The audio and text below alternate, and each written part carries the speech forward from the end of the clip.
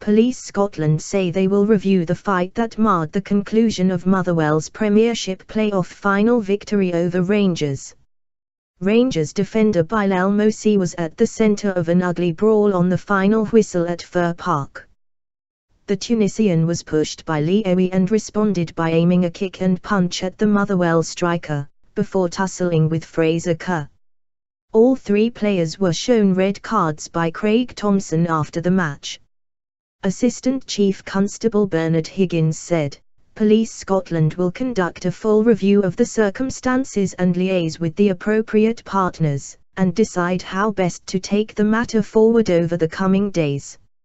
Rangers manager Stuart McCall said he missed the incident, but acknowledged such behaviour was unacceptable.